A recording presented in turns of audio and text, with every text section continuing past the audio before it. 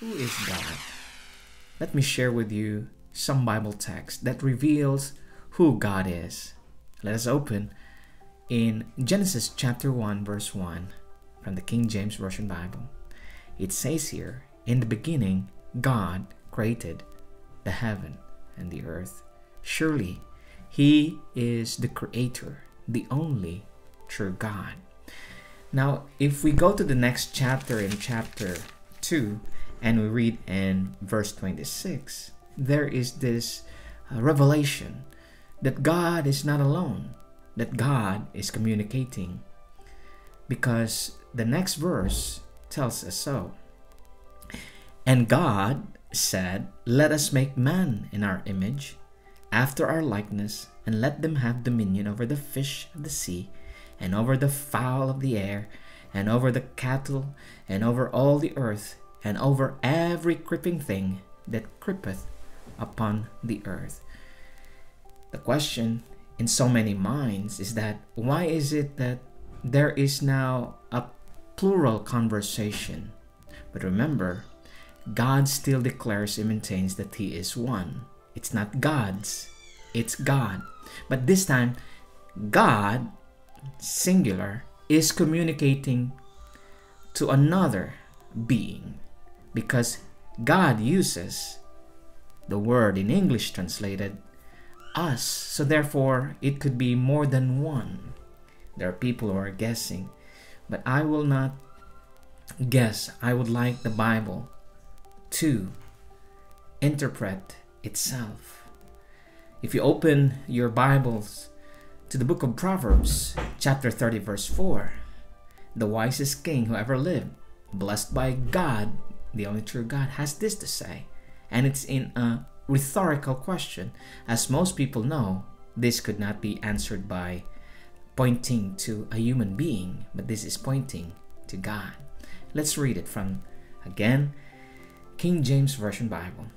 "Who hath ascended up into heaven, or descended?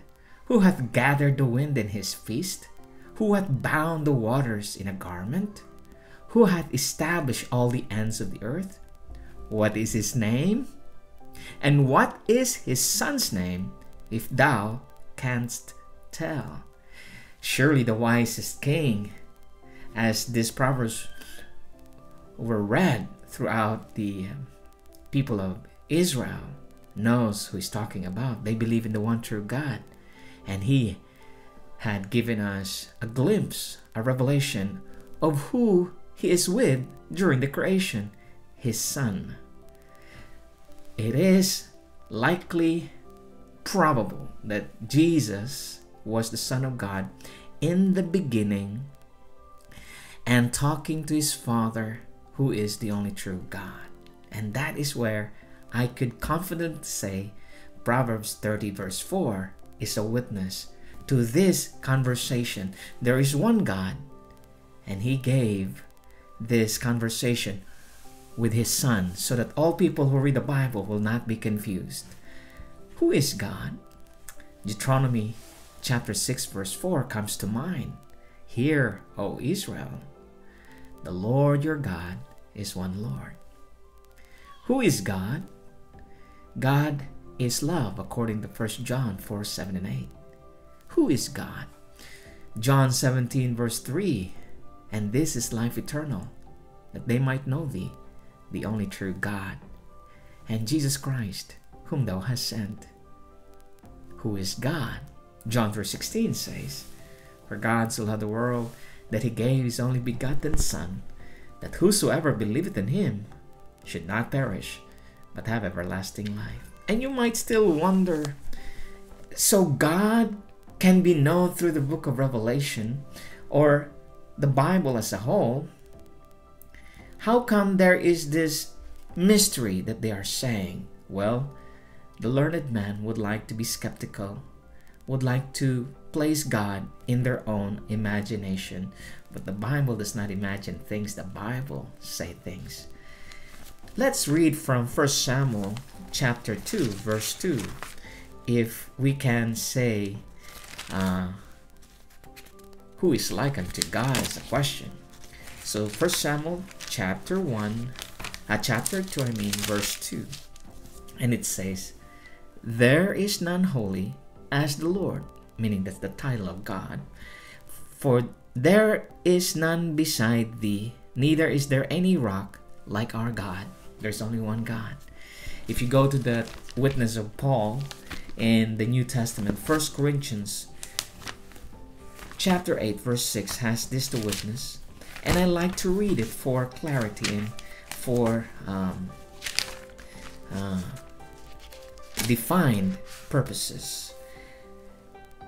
"But to us there is but one God, the Father, of whom are all things, and we in him, and one Lord Jesus, by whom are all things, and we by him." Isn't that a very clear statement that there is only one God and he has a son? Ephesians chapter 4 verse 6 magnifies this. "One God and Father of all, who is above all and through all and in you all." And in the book of Revelation chapter 22 verse 3, it says there, "And there shall be no more curse, but the throne of God and of the Lamb shall be in it, and his servant shall serve him." All throughout the scriptures from Genesis to Revelation, a plethora of revelation, not mystery, but revealed that there is one God and he has a son. The problem with human mind is it stretches skepticism. So friends, I would like you to believe in the words of God so that you will be established and you will be able to know who God is only by the witness of his word. May God bless you and his son keep you today.